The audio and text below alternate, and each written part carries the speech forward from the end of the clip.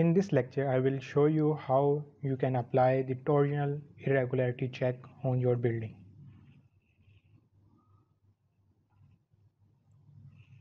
So here is literally bit about torsional irregularity.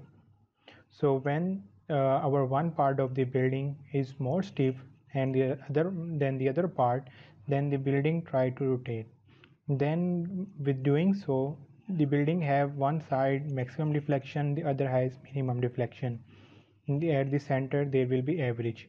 The code says that if your maximum drift divided by average drift is greater than or equal to 1.2, then it's a torsional irregularity. If your value is greater than 1.4, then it is a extreme irregularity. So here, according to ASCE 716 code,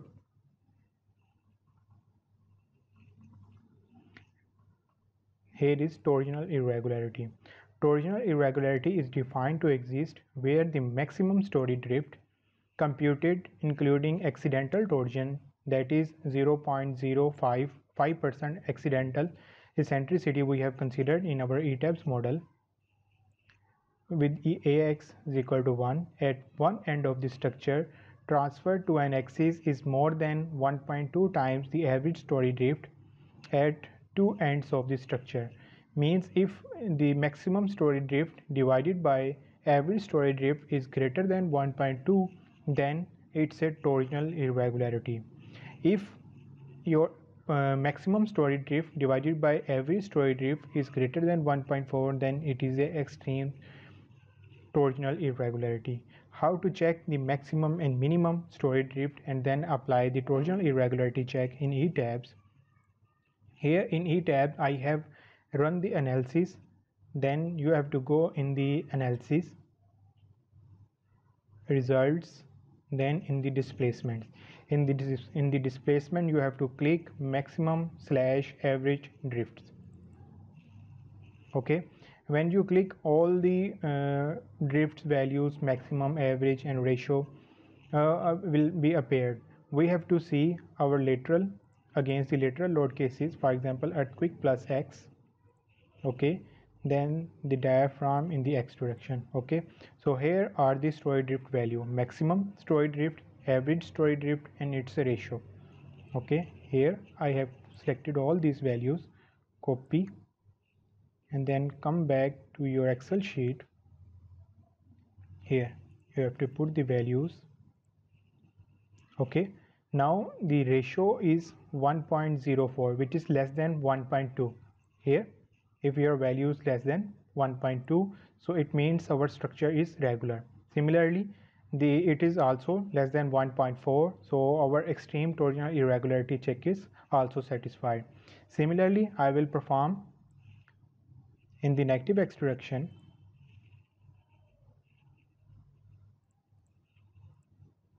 Okay, select all these values, copy, paste here. Here again the torsional irregularity check and the extreme torsional irregularity check is also satisfied. Now in the Y direction, plus Y. Okay, and in the Y direction, here again I will select all these columns, maximum drift, average drift and ratio, copy,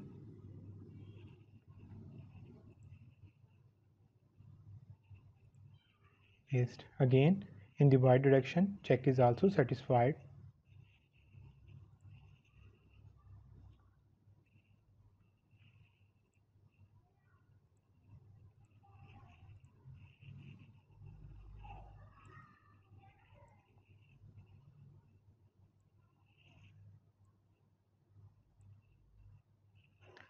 So in the model, which is I have model that is regular building, means if this building do not have any torsional irregularity. So let's suppose if any building have torsional irregularity, how to deal with it and how to calculate the torsional amplification factor. That is, here code says if your building have If your building have torsional irregularity, then you have to also multiply the amplification factor, torsional amplification factor. How to implement this to the irregular structure, I will show in the next lecture. So that's all. Have a nice day.